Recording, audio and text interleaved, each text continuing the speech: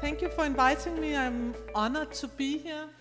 My name is Annika Agger, and I made a lecture called Green Cities as Future Cities, and I deliberately took this picture because I think we have to turn our thoughts around sometimes with these challenges that our cities have these years. I'm just briefly, I've structured my talk to just shortly say who am I, who I am. Copenhagen, a micropolis. I'm sorry, it's a bit difficult for me to speak English, so sometimes I fumble a little or whatever you say, but bear with me. I'm very eager on this subject, so I have a lot to say in 10 minutes, and that's a challenge. And then I'll say 4 steps about what I consider is important. So, who am I? I am an environmental planner. I did a PhD in urban planning, and I sit today in a public administration department. So I'm very keen on investigating how does it matter the way we design interactions when we are public authorities who wants to collaborate with citizens, the institutional design. Now you sit with the back to each other, could we do it more wisely, and so on and so on.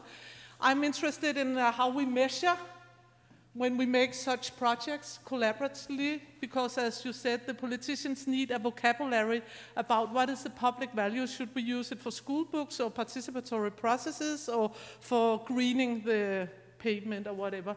So these are kind of, so I'm very much interested in this deliberative democracy, collaborative planning, co-production, interactive governance, and so on. So there are different phrasings in the different scholarly fields that frames the same differently about this. How do we maneuver between some who wants yes and some who wants no, and we have to make some solid plans across.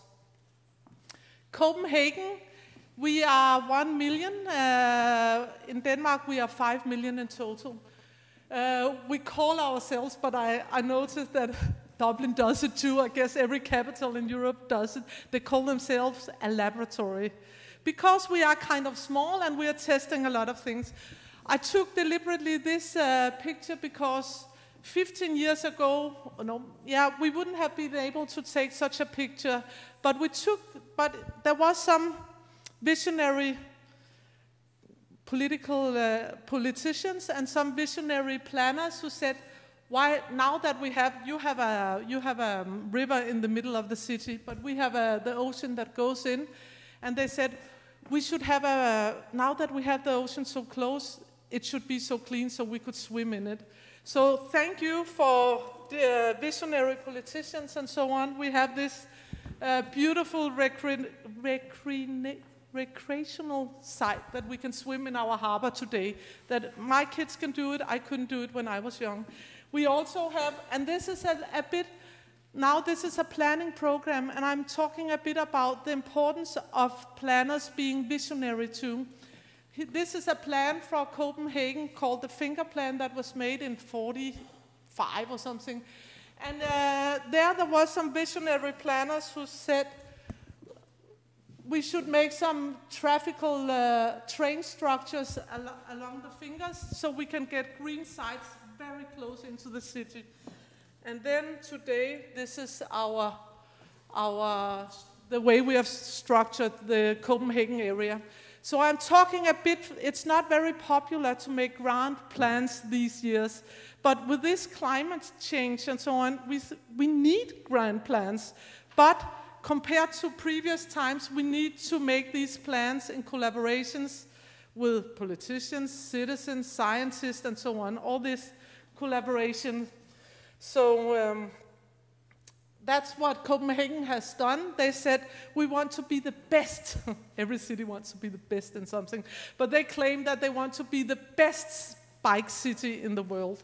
So they have done a lot of... so visions are sometimes good to have a common goal and then make little projects along the way. We have also this common goal that we want to be the best, the first capital in the world to be CO2 neutral. But what is good with this plan is that it obliges the politicians to make a commitment that then makes it okay for the different bureaucratic municipal departments to try to make options that go in a way that fulfills these visions. We haven't come there yet, but we have the visions and plans. But as every other city in the world, we have had huge extreme weather phenomena. So even though that we have all our grand plans and so on, we experience the same challenges as every other ones. This was the day before, actually. It was in 2015, I think. And all the hospitals, they were almost, they had to, it was the day before my daughter was operated in her heart. So we were very worried if the hospital, it was almost closed down. So it really challenged, it put something on the agenda. What do we do with these extreme weather phenomena?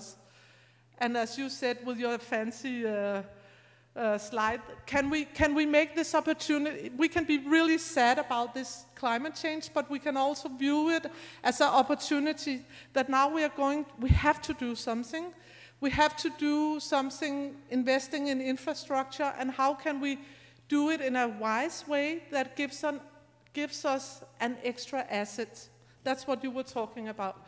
And that's what I'm going to talk with my stupid English. There's nobody speaking Danish or Swedish in here, are there? No, sorry. So you have to start. You can, that's only one word. Else you can help me when I can't find the words. So what are the 4 steps that I consider is really important? And maybe it's common sense, but I took this, what is really important in order to make green, resilient cities that are also inclusive and so on. I think it's really important that we provide this infrastructure that makes it so easy to make environmentally friendly choices. And one step is this, making good biking lanes. It's cheap and it's healthy and so on that we take the bikes. Up to 12 kilometers in Denmark at least, then we bike. That's the natural transportation form for us. But we are lucky, we also have really, really good bikes, and our little kids, it's normal in the kindergarten that we learn them to bike. I think in Holland too, and in Sweden and Norway, it's the most common transportation thing. But it's also due to that we have really good biking lanes. Also this metro system, it gives itself, of course, but also I noticed when I came to the airport, actually there are some really good sorting divisions here in Dublin, right? I guess much better than in Denmark, but that's important that it's easy for us to make the right choice when we act around in our urban environment. Oops. Then the next step that I think is so important is how do we actually communicate, and what do we call our citizens? Because the way we are labeling them affects the way they perceive their roles. So are we calling them customers, and then they expect that the city should do a lot for us? Or are we calling them citizens? Well, there's a division there in the Danish language that I can't translate, but I found it very inspirational that the technical and environmental department in Copenhagen, they called it, I'll say it in Danish, sammen om byen. It says together, Copenhagen together. So in all their garbage vans and in a lot of the municipal, in their clothes and so on, it says Copenhagen together.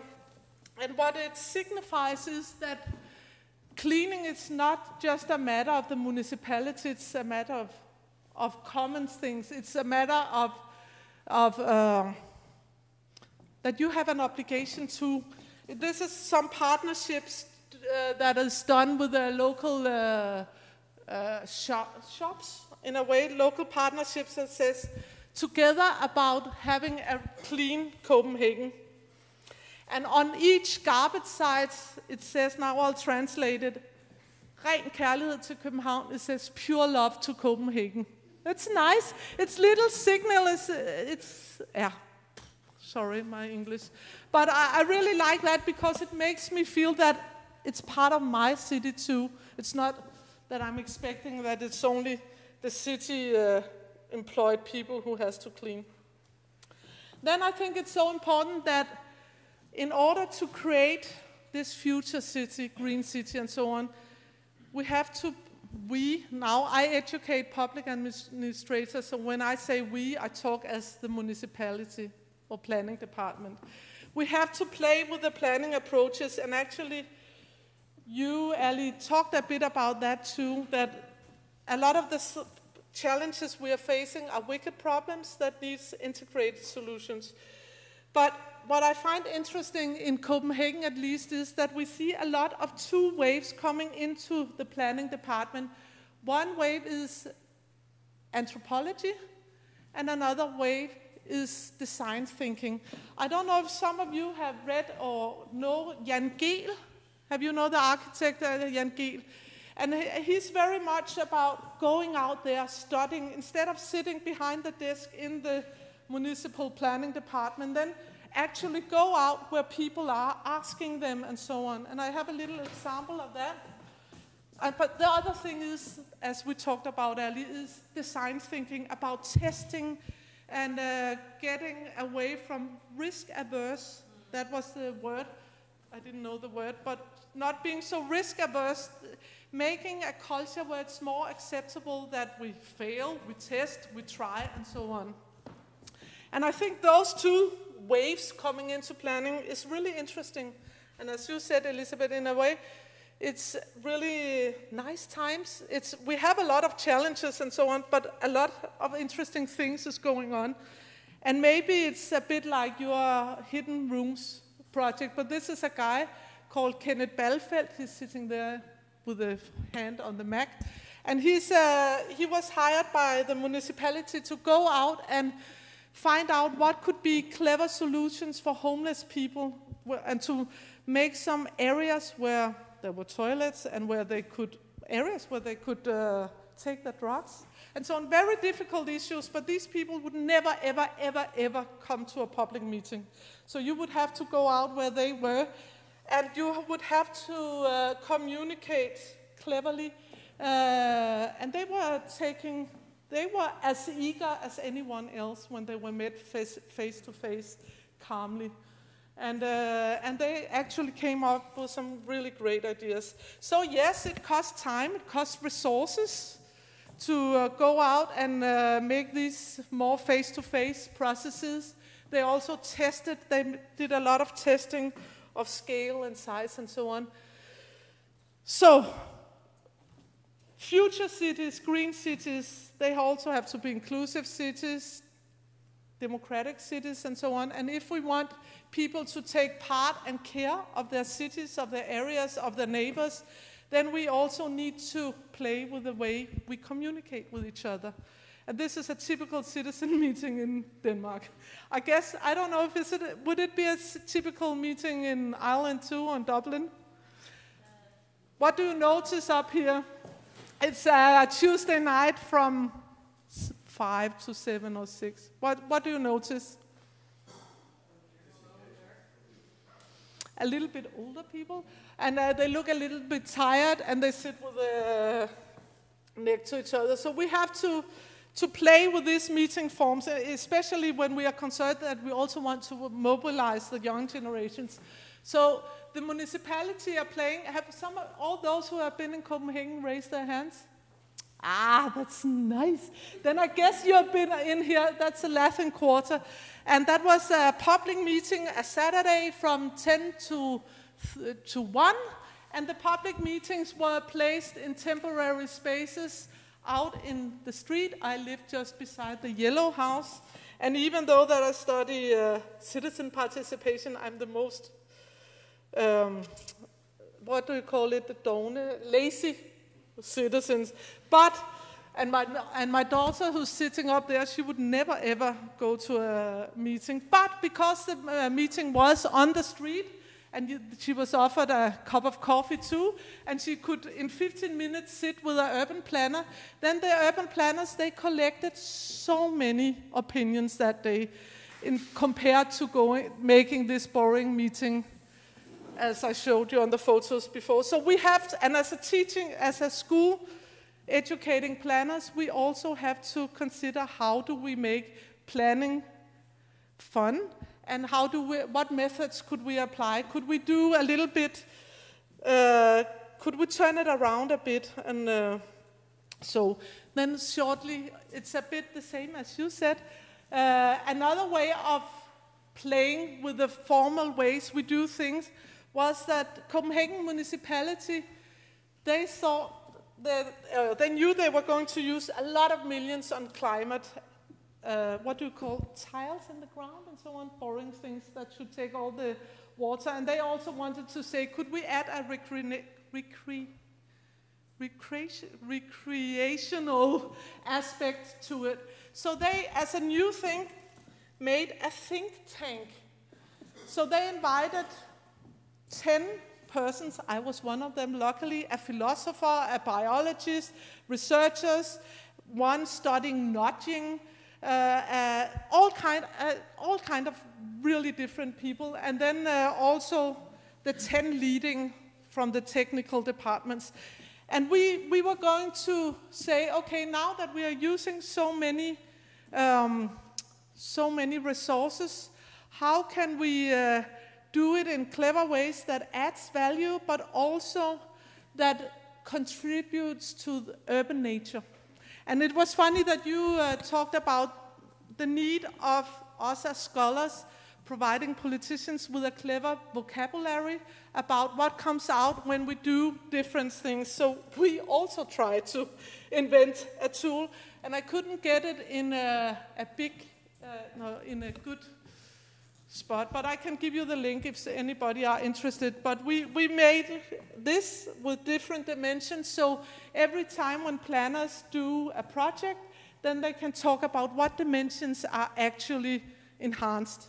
And I guess all around the world, and that's good science, we're doing this stuff right now at the moment, because we need good arguments to say, in this project, if you do this and that, then this will benefit that factor, and so on and so on. So, the last step, that's actually the step closest to my research and my heart. That's this about involving citizens.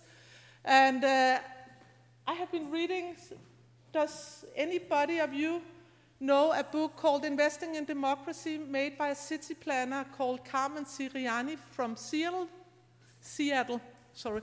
But he talks very much about this enabling dimension that is so important. And maybe it's because I am from Scandinavia and we pay so much in tax and we have high trust in government. But at least in my hood, we talk, it's often the public authorities who starts up collaborations. They have this enabling function that make these platforms where different partners can co-produce clever solutions.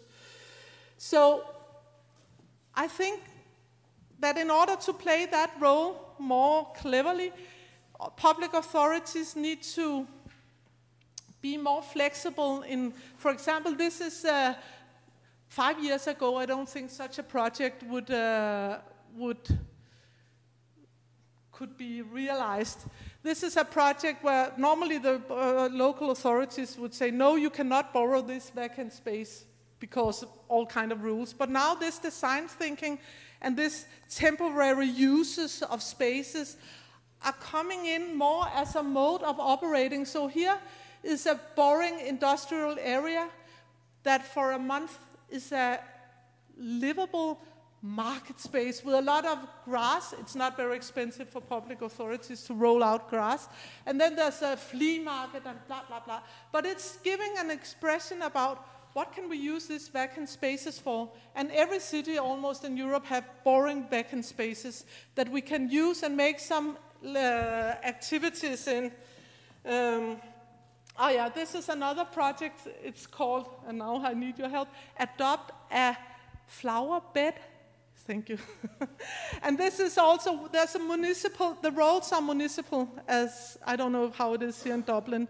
But then they say, okay, you are allowed to have this little 2 meters in front of your house that you can, if you water the plants, and the plants are even paid for from the municipality, and maybe there even comes a gardener who says, you should do this and that and that. Give some help, but then it gives ownership. So it's also this transferring citizens from being consumers to being us. It's us, it's part of the city, and giving a place, identity, and ownership. I'm sorry, you get what I mean. Adopt a flower bed. And that's also new music within how the public authorities operate. Then it's, I think it's also, I don't know, do you have a lot of urban gardens here in Dublin? Little community urban gardens? Yeah, more and more. And it's interesting because, for example, in Malmö, the southern of Sweden, that is very close to Copenhagen, there's a certain deprived areas called Rosengården, and there's been a lot of riots and vandalism and so on. But what is always left without vandalism is the urban gardens. And the urban gardens is often considered to be a neutral place or a third place where people will meet, and you are from Africa, I'm from Sweden, and you are from Syria, whatever, and then they would stand talk about different plants and so on. So this is actually an urban, they call it an urban farm on top of a very boring industrial place, but that recruits many volunteers. But many of these projects are commenced by active citizens. But if the municipality doesn't help them a bit, and especially in times where at the beginning there would often be a lot of active citizens, but then maybe half a year after there would only be 1 or 2. So we need, as public authorities, to bear in mind and support these active citizens. I'm almost done. This is bees that is also contributing so much to biodiversity. And these are a project with homeless men that for the first time have a row and have learned something and so on. So it's quite an amazing project called Bybi that I can talk about a lot. But it's really nice. So this is my final comment, and in a way it correlates to your PowerPoint with all these different approaches to climate change. This is a little story about five blind men who walks out to the world to find the truth nature of an elephant, and they're blind, and each have a little part of the reality, but they see their world from their perspective. So that could be, in a way, engineers, sociologists, and so on and so on. We all have a part of the truth, but we need to collaborate together. So I was asked to put a final question, or do you want the elephant? That's a really nice picture. I always use it with my students.